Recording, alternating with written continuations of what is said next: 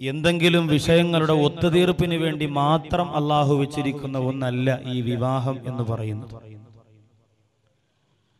ഈ കാലഘട്ടത്തിൽ അതിനെ പല രീതിയിൽ വ്യാഖ്യാനിക്കപ്പെടുന്നു എങ്കിലും ഇസ്ലാം എപ്പോഴും ഒറ്റപ്പെടലിൽ നിന്നും മനുഷ്യനെ മാറ്റി നിർത്തുന്ന ഒരു മതമാണ്. സമൂഹമായി സമുദായത്തിൽ ഒത്തൊരുമയോടുകൂടി നിന്ന് മുന്നോട്ട് പോകണമെന്നുള്ള ആശയം ഇസ്ലാമിന്റെ തുടക്കം മുതൽ എല്ലാ ഭാഗങ്ങളിലും നമുക്ക് കാണാൻ സാധിക്കും. ഉസ്മാൻ ബിൻ മൽഊൻ റളിയല്ലാഹു തആല അൻഹുവിന്റെ ജീവിതമാണ് നമ്മുടെ വിഷയത്തിലേക്ക് കടക്കുവാനുള്ള പ്രവേശന കവാടമായി ഇന്ന് ഞാൻ തിരഞ്ഞെടുക്കുന്നു. ഉസ്മാൻ ബിൻ മൽഊൻ റളിയല്ലാഹു തആല അൻഹുവിന്റെ പ്രിയപ്പെട്ട ഭാര്യ അല്ലാഹുവിന്റെ ഹബീബ് നബി മുഹമ്മദ് മുസ്തഫ സ്വല്ലല്ലാഹു അലൈഹി വസല്ലമ തങ്ങൾ കാണുകയുണ്ടായി. നിക്കാഹ് കഴിഞ്ഞ് കുറച്ച് ദിവസമേ ആയിട്ടുള്ളൂ. ആയിഷ ബീവി റളിയല്ലാഹു തആല അൻഹ നോക്കുമ്പോൾ ഒരു പുതുമണവാട്ടിയുടെ സന്തോഷമൊന്നും ഉസ്മാൻ ബിൻ മൽഊൻ റളിയല്ലാഹു അൻഹുവിന്റെ ഭാര്യയിൽ കാണുന്നില്ല. സാധാരണ നമ്മുടെയൊക്കെ വീട്ടിൽ കല്യാണം കഴിഞ്ഞാൽ പിന്നെ കുറെ നാളത്തേക്ക് പേരൻ ലൗലിയും പൗഡറും പുതിയ പുതിയ ഡ്രസ്സുകളും, ളുഹറിന് ഒരു ഡ്രസ്സ്, അസറിന് ഒരു ഡ്രസ്സ്, 4 ബനിയൻ ഒരു ദിവസം, പിന്നെ സ്പ്രേ, ഇതൊക്കെ ഭയങ്കര സെറ്റപ്പാണ്. ഇത് ഈ കാലഘട്ടത്തിൽ മാത്രമല്ല, ഒരു പുതുമണവാട്ടിയും ഒരു മണവാളനും എന്നൊക്കെ പറയുമ്പോൾ പലപ്പോഴും യാത്ര ചെയ്യേണ്ടതുണ്ട്, അവരെ ഇവരെ കാണേണ്ടതുണ്ട്, സന്ദർശകരൊക്കെ വരും. അപ്പൊ അങ്ങനെ വരുമ്പോ എന്തായാലും ശാരീരികമായ രീതിയിലും മാനസികമായ രീതിയിലും ഒരു സന്തോഷം, പിന്നെ ഒരു കുടുംബ ജീവിതം തുടങ്ങിയ ഒരു സംതൃപ്തി. കല്യാണം കഴിഞ്ഞ് 1ാമത്തെ ദിവസമൊക്കെ കഴിഞ്ഞ് ഇറങ്ങി വരുമ്പോ പുതുമണവാളന്റെ മുഖത്തൊക്കെ ഒന്ന് നോക്കിയാൽ ഒരു ചെറിയ ഉഷാറൊക്കെ ഉണ്ടെങ്കിൽ അൽഹംദുലില്ലാ റാഹത്താണ്, ഇല്ലെങ്കിൽ സുബ്ഹാനല്ലാഹ്. അപ്പൊ അതൊരു പ്രത്യേകമായ ഉണർവാണ്. കുറെ ദിവസത്തേക്ക് പിന്നെ കല്യാണം കഴിയുമ്പോൾ നല്ല സന്തോഷമാണ്.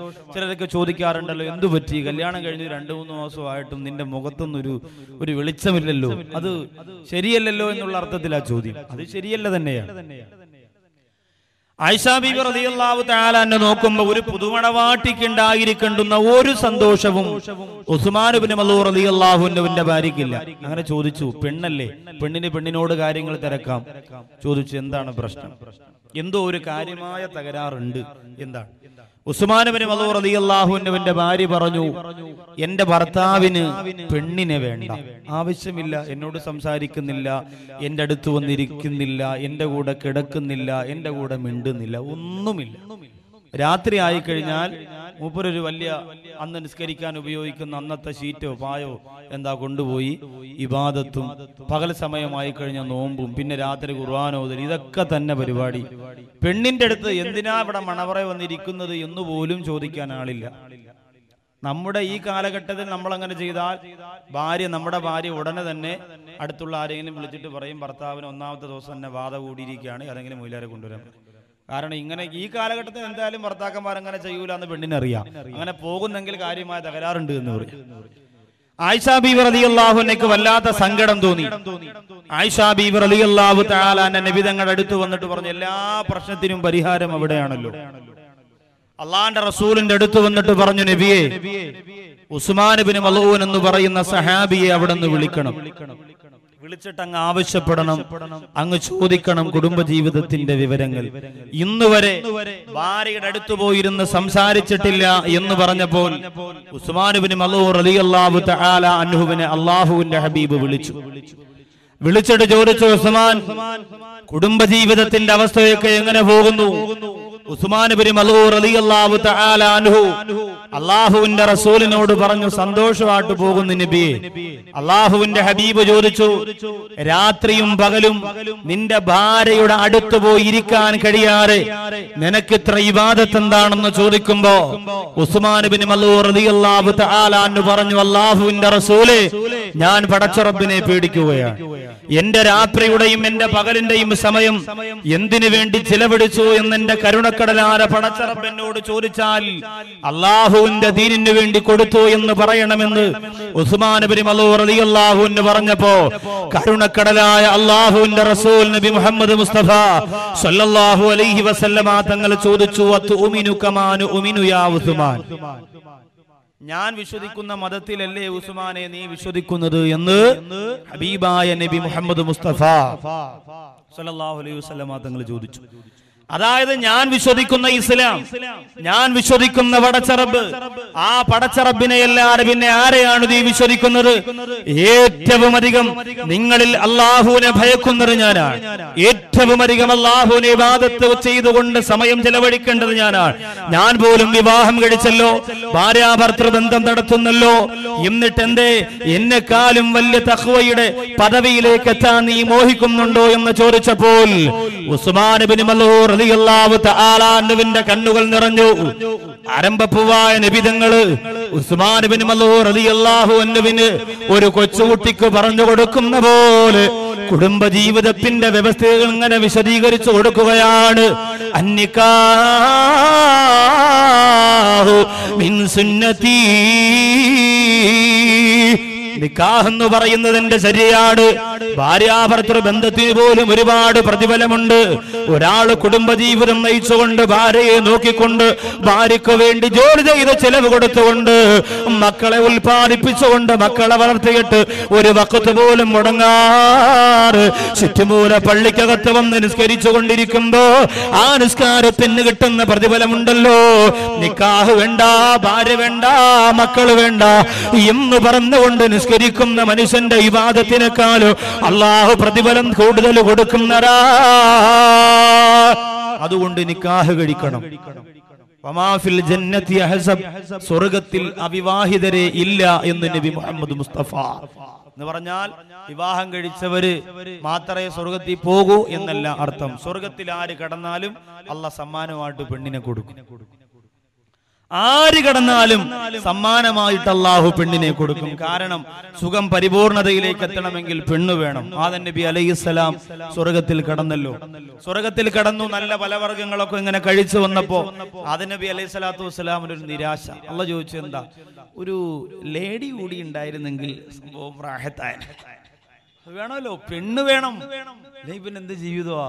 നല്ലൊരു വാഹനത്തിലൊരു സോലിഹത്തായ പെണ്ണാണെങ്കിൽ അൽഹംദുലില്ലാഹ് രക്ഷപ്പെട്ടു. ഇല്ലെങ്കിൽ എപ്പോഴും ടയർ പഞ്ചറാവും. വഴിയിലിറങ്ങണം, പിന്നെ വണ്ടി തള്ളണം, ടയർ ഒട്ടിക്കണം. എരണംകെട്ടോളയും കൊണ്ട് ഇറങ്ങി പെരുമഴയും ഇടിയും മിന്നലും. ഏത് പുതിയ വണ്ടിയാണെങ്കിൽ എപ്പോൾ വഴിയിലാന്ന് ചോദിച്ചാൽ മതി.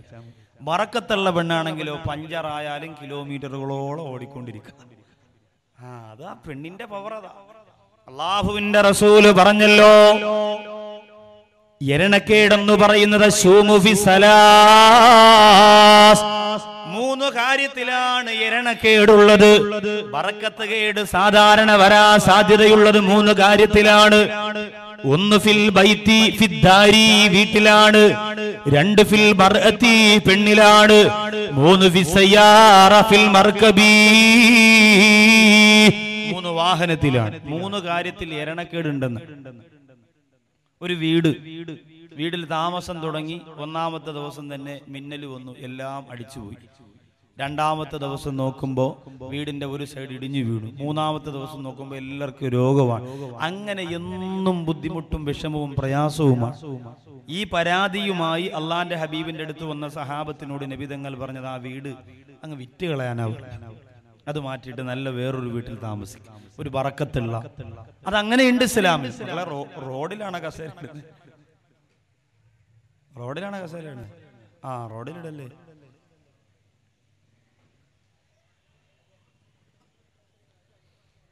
രണ്ടാമത്തത് പെണ്ണിലാണ്. പെണ്ണിലും അങ്ങനെ തന്നെയാണ്. മൂന്നാമത്തെ വാഹനം ഒരു വാഹനം എടുത്തു, പുതിയ വാഹനമാണ്. എടുത്തുകൊണ്ട് വന്നപ്പോൾ തന്നെ ഓടയിൽ ചെറുതായിട്ടൊന്ന് ചരിഞ്ഞു. പിന്നെ കൂട്ടുകാരെല്ലാം കൊണ്ട് തള്ളിക്കയറ്റി അങ്ങോട്ട് കൊണ്ടുപോയപ്പോൾ ഒരാണി കയറി ടയർ പോയി. പിന്നെ ടയർ മാറ്റിയിട്ട് കുറച്ചങ്ങോട്ട് പോയപ്പോൾ ലൈറ്റ് ഇളകി വീണു. ഇതിങ്ങനെ എന്നും ഇത് തന്നെ പരിപാടി. ഇങ്ങനെ ആയിക്കഴിഞ്ഞാൽ ആ വാഹനം പിന്നെ വെച്ചുകൊണ്ടിരിക്കേണ്ടത് കൊടുത്തിട്ട് വേറൊരു വാഹനം. പെണ്ണിന്റെ വിഷയവും അങ്ങനെ തന്നെയാണ്. ഇസ്മായിൽ നബി അലൈഹിസ്സലാത്തു വസ്സലാമിന്റെ പ്രിയപ്പെട്ട ഭാര്യയോട് ഖലീലുല്ലാഹി ഇബ്രാഹിം നബി അലൈഹിസ്സലാം വരുമ്പോൾ മകൻ വീട്ടിലില്ല. തന്റെ പ്രിയപ്പെട്ട മരുമകളെ നോക്കിയിട്ട് ഇബ്രാഹിം നബി അലൈഹിസ്സലാം പറഞ്ഞതെന്തെന്നറിയോ? എന്റെ പൊന്നുമോൻ വരുമ്പോ പറയണം, വീടിന്റെ വാതിൽപ്പടി ശരിയല്ല, വീടിന്റെ കട്ടള ശരിയല്ല, അതൊന്ന് മാറ്റിവെക്കാൻ വാപ്പ വന്ന് പറഞ്ഞിട്ട് പോയെന്ന് പറയണം മോളെ. ഇസ്മായിൽ നബി അലൈഹിസ്സലാം വന്നപ്പോ ഭാര്യ പറഞ്ഞു, ഉപ്പ വന്നിരുന്നു, വന്നിട്ട് വീടിന്റെ വാതിൽ ശരിയല്ല മാറ്റാൻ പറഞ്ഞു. ഇസ്മായിൽ നബി പറഞ്ഞു, നിന്നെ ഞാൻ തൊലാക്കിയില്ലിരിക്കുന്നു. വാതിൽ മാറ്റാൻ പറഞ്ഞപ്പോ തലാക്കിയില്ലിരിക്കും. തേക്കിൻ്റെതാണെങ്കിലും തലാക്കിയില്ലിരിക്കും. എത്ര പോളീഷ് ഉള്ളതാണെങ്കിലും തലാക്കിയില്ലിരിക്കും. എറണാകുളപ്പള്ളി കായംകുളത്തൊക്കെ എല്ലാം ഡ്യൂപ്ലിക്കേറ്റ് ശരിക്കും സാധനം കിട്ടണ്ട.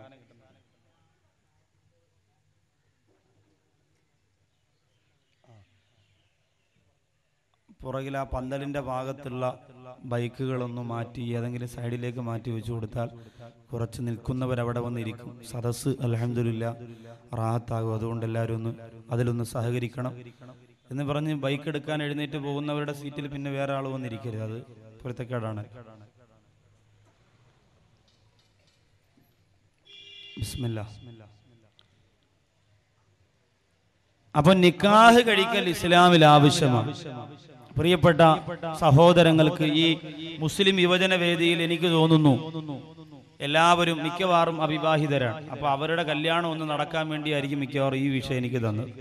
അവരുടെ വാപ്പായും ഉമ്മായൊക്കെ വന്നിരുന്ന് എന്തായാലും വാള് കേൾക്കും. ഇത്രയും കഷ്ടപ്പെട്ട് പൈസയും പിരിച്ച് നമ്മളൊരു പരിപാടി വെക്കുമ്പോൾ നമ്മളെ കല്യാണമെങ്കിലും നടക്കട്ടെ സാർ, നിങ്ങളെത്തി കല്യാണത്തിന്റെ കാര്യം ഗൗരവത്തോടെ പറഞ്ഞു കൊടുക്കുക. നമ്മൾ എത്രയെന്നും പറഞ്ഞ് ഈ മൊബൈലിന്റെ ക്ലിപ്പും കൊണ്ട് ഇങ്ങനെ നടക്കും. എല്ലാം പ്രശ്നമാണ്. ഇൻഷാ അല്ലാഹ് സമയം ഉണ്ടെങ്കിൽ ഒരു ദിവസമേ ഉള്ളൂ.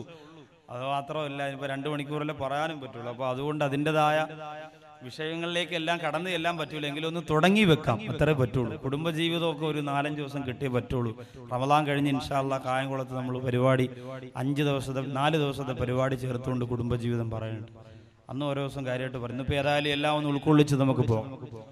അപ്പൊ സ്വർഗത്തിലേക്ക് ആര് കടന്നാലും അല്ലാഹു ജല്ല സുബ്ഹാനഹു വ തആല സ്വർഗത്തിൽ കൊടുക്കുന്നവർക്ക് സമ്മാനമാണ്. കടക്കുന്നവർക്ക് കൊടുക്കുന്ന സമ്മാനം വഹൂർനീൻ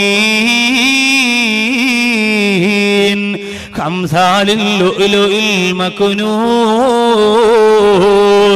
തെറിച്ചു വീണ മുത്തുകളെ പോലെയുള്ള, മാണിക്യത്തെ പോലെയുള്ള, പവിടങ്ങളെ പോലെയുള്ള, പവിടമുത്തുകളെ പോലെയുള്ള സുന്ദരികളായ പെൺകുട്ടികളെ സ്വർഗത്തിലേക്ക് കടന്നു പോകുന്ന സഹോദരങ്ങൾക്ക് അല്ലാഹു സമ്മാനമായി കൊടുക്കുന്നതാ. അത് പറയുമ്പോൾ ഈ ചുറ്റുമൂലയുടെ പരിസരത്തുള്ള ചില ഉപ്പമാര് 90 ചെന്ന 95 ചെന്ന 80 ചെന്ന 85 ചെന്ന ഉപ്പമാര് മനസ്സുകൊണ്ട് പറയും, ഉസ്താദേ നമ്മുടെ വിചാരങ്ങളൊക്കെ കെട്ടടങ്ങിയിരിക്കുകയാണ്. നമ്മൾ മരണപ്പെട്ടു പോയിട്ട് ഇനി നമ്മൾ പരലോകത്ത് വന്ന് സ്വർഗമാണ് കിട്ടുന്നതെങ്കിൽ ഈ 90-ാം വയസ്സിൽ സ്വർഗത്തിലെ പെണ്ണിനെ കിട്ടിയിട്ട് എന്തിനാണ് ഉസ്താദ് എന്ന് ചോദിക്കുന്ന ഉപ്പ ആശങ്കപ്പെടണ്ട. സ്വർഗത്തിലേക്ക് കിടക്കുമ്പോ അല്ലാഹു നിനക്ക് ആംബിയർ തരികയാ. സ്വർഗത്തിൽ കിടക്കുമ്പോ എല്ലും തീയ നിന്റെ ശരീരം അല്ലാഹു മാറ്റുകയാണ്. കുടിഞ്ഞുപോയ നിന്റെ കണ്ണുകളെ അല്ലാഹു മാറ്റുകയാണ്. രക്തത്തിളപ്പുള്ള പരിശുദ്ധമായ 30-ന്റെ പ്രായമായിരിക്കും അല്ലാഹു നിനക്ക് തരുന്നത്. പക്ഷേ വയസ്സാകാലത്ത് പള്ളിയിൽ വന്ന് ഫസാദ് പറഞ്ഞ് ഫിത്നയുണ്ടാക്കാറ്, നിസ്കാരം കഴിഞ്ഞ് വീട്ടിൽ പോയി സ്റ്റാർ സിംഗറിന് മെസ്സേജ് അയച്ചുകൊണ്ടിരിക്കാറ്, തസ്ബീഹ് എടുത്ത് ദിക്ർ ചൊല്ലി ഖബറിനെ ഓർത്ത് കരഞ്ഞുകൊണ്ട് കിടന്നിറങ്ങുന്ന വാപ്പാക്കാണ് അങ്ങനെ പവർ കൊടുക്കുന്നത്.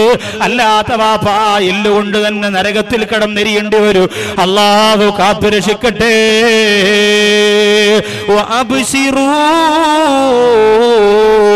ബിൽജന്നത്തില്ലതീ കുന്തും തുഅദൂൻ. ഈ ലോകത്തിരുന്ന് മരണപ്പെടുമ്പോ തന്നെ റഹ്മത്തിന്റെ മാലാകമാരും ഹൂർലീങ്ങളും ഇവന്റെ റൂഹ് കൊണ്ടുപോകുന്ന സമയത്ത് തന്നെ അവന് കൊടുക്കാൻ വെച്ചിരിക്കുന്ന സ്വർഗം കൊണ്ട് സന്തോഷവാർത്ത അറിയിക്കുമെന്ന് അല്ലാഹുവിന്റെ ഖുർആൻ പറഞ്ഞത് ആ ഒരു വിഭാഗത്തെ കുറിച്ചാണ്.